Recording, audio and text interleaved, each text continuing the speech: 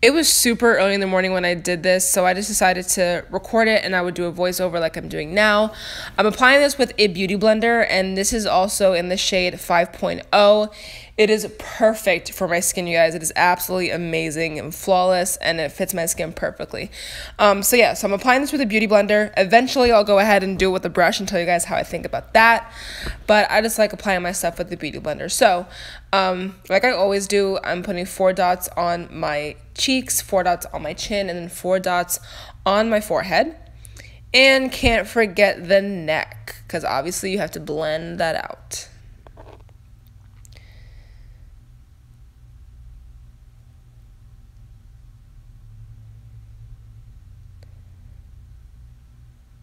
You know, this was my first time putting it on, and when I first did it, I just thought how, like, oh my god, this is amazing how it blends so perfectly. It goes into my skin so amazingly. It just blends. Oh my god, guys, I'm just gonna keep saying that it is amazing. Like, it feels so nice and creamy. It's just, perfect. Now, even though I don't have to, I'm just going to go ahead and apply a little bit more on my problem spots, just because, you know, I want as full coverage as I can get. But like I said, I don't have to do it. I'm just doing it for myself because I am very just paranoid about how my face looks. And especially with on my chin and my forehead, that's where I have a lot of my old acne scarring. And right now, I'm just applying my Tarte Shape Tape Concealer in medium. Same exact thing as how I applied some extra foundation. I didn't really need it after I applied the foundation, but like I said, it was my first time wearing it, and I just wanted to make sure that my face looked perfect. I'm wearing my makeup for almost 12 hours out of the day, and if it looks bad and I have nothing else to work with, then I'm going to be pretty pissed off. So I just added a little bit more concealer to it just to make it look perfect. And by the way, that is my EcoTools concealer brush. It's part of their new like complexion line that they had. And I do enjoy that brush quite a bit. I did return the under eye brush, but yeah, this one's pretty good. Okay, so I'll be right back with the rest of my makeup. Alright guys, this is my finished makeup look for the day. The foundation feels really, really nice and very, almost kind of powdery feeling. Like, it doesn't really feel like very as cakey as I thought it was going to be, considering how thick it was. It's now 6:40, so I'm going to go ahead and go on to work, and I will check in with you guys in a few hours with better lighting, obviously. So I will see you guys soon, and have a great rest of the day. Bye, guys. Hey guys, it's around like 10:53 right now, and I've had this makeup on for I think 4 hours because I did my makeup at 6 o'clock in the morning. It is holding up pretty well. I like it a lot. I'm not getting oily in any spots where I typically do get oily.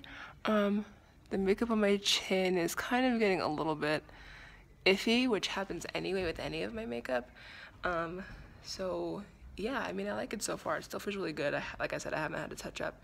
So I'm gonna check back in with you guys again at around 2:30, 2:45, because that's when I go in my car and stuff like that. So I'll see you guys in a few hours, and I'll be back later. All right, hey guys, it is now 2:53. So I almost have the makeup on for 10 hours. Yes, I still count with my fingers. I teach English, not math. So I've had the makeup on for 10 hours now, and it's still holding up pretty well. I haven't touched up yet. Same thing like when I said at 10 something, I haven't touched up yet. I am getting slightly oily on my forehead and my chin, but that is because I just walked from my classroom all the way outside, and it is around like 93 degrees out here in Florida, and it was hot as hell in my car. So it could just be the sweat that was like coming off my face or whatever. So yeah, I mean, it's fine so far. It still feels really nice and pretty much like skin over here. It's kind of tacky on my chin. Can't really feel it on my nose, and it's really tacky on my forehead. But other than that, I really, really enjoy this so far. I am going to a spinning class at 6 o'clock. And I know you're not supposed to keep makeup on when you work out, but I do because I'm not going to take it off anyway. I mean, I'm just lazy when it comes to stuff like that. So I'm obviously going to keep it on when I go to spinning, and then I'll check back in with you when that is done, and you can see how it held up during a workout session. So yeah, I'll be back at what is it? It's an hour session, so I'll be back around like 7 o'clock with a quick update, and I'm gonna give you my final thoughts once I get home from the spinning class. So I will see you guys in a few hours. I'm in my bedroom right now. Excuse the noise. My boyfriend's playing the wrestling 2016 video game on Xbox or whatever. I don't know. It's 6:30. I didn't go to spinning class just because I just really didn't feel like it, but I did work out here at home, and I did work up a pretty good sweat. As you can see, my skin is still pretty glistening from the sweat. That's not oil, so that's all sweat. But yeah, it still held up pretty well. Like, it didn't move anywhere. Typically when I sweat, I'm used to foundation kind of like coming off, and obviously seeing the discoloration from my face to my foundation, but this matches my skin perfectly. It's so amazing. I honestly just feel like this whole entire video is me raving about how amazing this foundation is. But yeah, it stayed on pretty well. My chin, it is getting kind of like, not patchy, I guess grainy is the word. I don't know how else to describe it. And my chin, which it typically does anyway whenever I wear foundation. However, my chin isn't as bad as it has been for the past like week or two with the other foundations that I've been wearing. But yeah, this stuff has held up pretty well throughout the day. I've been wearing it for pretty much almost 12 hours now, 12, 13 hours right now, so it's been doing pretty well. So I will see you guys. I'm probably gonna film like my whole entire impressions of it tomorrow, just because I'm so tired and I want to eat and I'm hungry, and I know I'm not gonna film for the rest of the night. Alright guys, I am wearing a completely different outfit. That is because I'm filming this actually on a Wednesday, which is today, the day that the video is going up. Everything else I did film yesterday. I was just so tired after I took off my makeup and I just wanted to go to bed, so I didn't really film my personal opinion on the Urban Decay All Nighter Foundation. But all you guys have to know is that this is amazing. It is beautiful. Go out and get it. It retail for $40, but this is $40 that is well worth it. It is very, very, very good for oily combination skin like I have. I think I mentioned before that I do get oily in the T-zone, and I honestly, like, I really didn't have to touch up at all, and it all depends on how much I sweat throughout the day. So if I'm not sweating at all, because I do walk around a lot, I teach and all the other stuff, if I'm not sweating at all, then I don't have to touch up. Today I was doing a lot of back and forth running, not running, but like walking back and forth, you know what I mean? So I did have to touch up a little bit. But typically if I don't have days like that, like yesterday, I didn't have to go back in and touch this up at all. It stayed perfect. And even like on my chin, like I did mention, my chin, for some reason my makeup there kind of goes away more, even though I don't touch it. This didn't budge, you guys. This stuff is oh my god, it's amazing. And you know how excited I am about this, especially since the last thing that I bought, which was the eyeliner, sucked.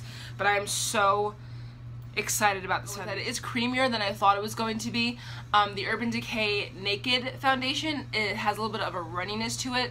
This has more of a hold, I would say. Like it's creamy, but it's not too thick. That's what I'm going for. It's creamy, but it's not too thick. It's very, I think it's full coverage to me. Like I really didn't have to go back in and reapply it. I didn't have to, but I did, because that is just like, that's just me, because I don't like wearing a lot of concealer. So I did go back in and reapply it, but you don't have to do that, because to me it is very full coverage, but it's not heavy or cakey. It doesn't feel tacky on the skin. It feels very, very smooth. It doesn't transfer that much, and I love this stuff, you guys. And this is perfect if you're like me and you're wearing your makeup from 5:30, 6 o'clock in the morning all the way to probably 3 o'clock in the afternoon, depending on how long that you work. This is amazing for people that are like that, if you're working for long periods of time. This is oh my god, I love this stuff so much. Ew, I got lipstick on it. Oh fuck, that's gross. Yeah, this stuff is, it's amazing, you guys. Yeah, I really hope that you like this video. I am going to be doing another review on the Hourglass Vanish Stick. I've gotten to play with it more a little bit. I'm very happy that I didn't do a first impressions video on it, so I mean, you'll find out when you see the video. So yeah, I hope you guys have a really good rest of the week, and I will see you guys on Monday. Oh, I also forgot, look what came in the mail. Yes, I got it. I bought this at 5 a.m.